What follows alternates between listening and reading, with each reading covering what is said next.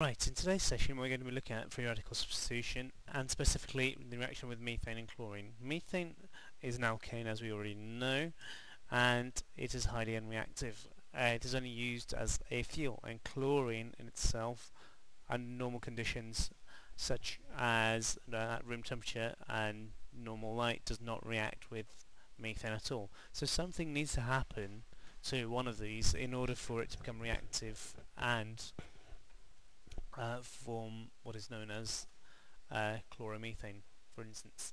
Now, if you think about chlorine, chlorine is a gas. It's also in group 7 and it exists as a diatomic molecule. So chlorine exists like this. I'm just going to draw the dot cross diagrams to highlight the electrons around the outer shell of the chlorine.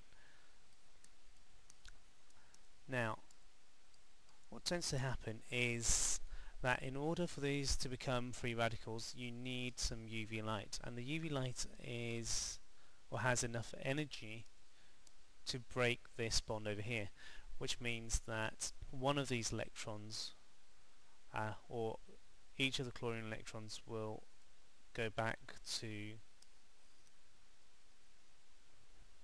its original chlorine to form what could be described as atomic chlorine.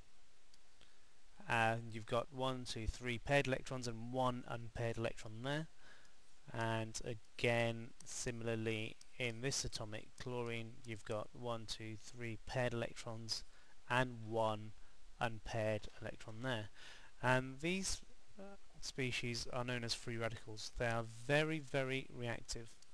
Free radicals, a species with a unpaired electron.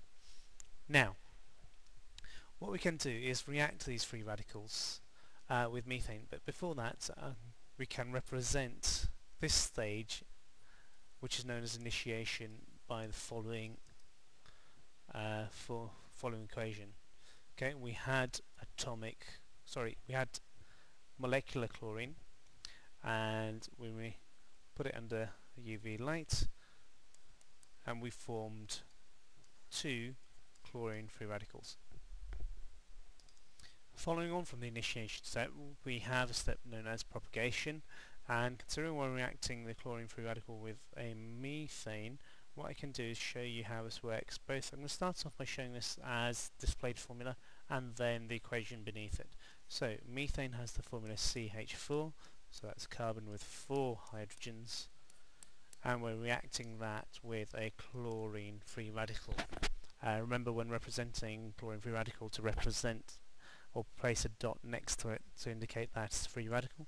And what the chlorine does is it removes a hydrogen from the methane itself to form hydrogen chloride and leaves a methyl free radical there.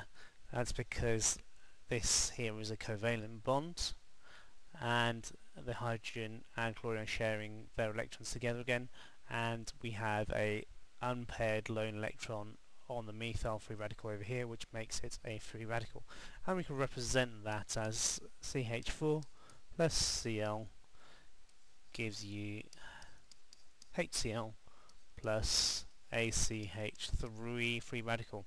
As the free radical is on the carbon there, therefore we should in theory represent the free radical on the carbon at that point. Now if we think about it, we have in theory used up a free radical and then generated another free radical, and that free radical can then take part in another reaction. And if we think about it, the molecules that we have in the mixture are the methane, the chlorine free radical. Now the methyl free radical can go and hit another chlorine molecule, and in this instance we're going to be forming a couple of things again. We are going to be forming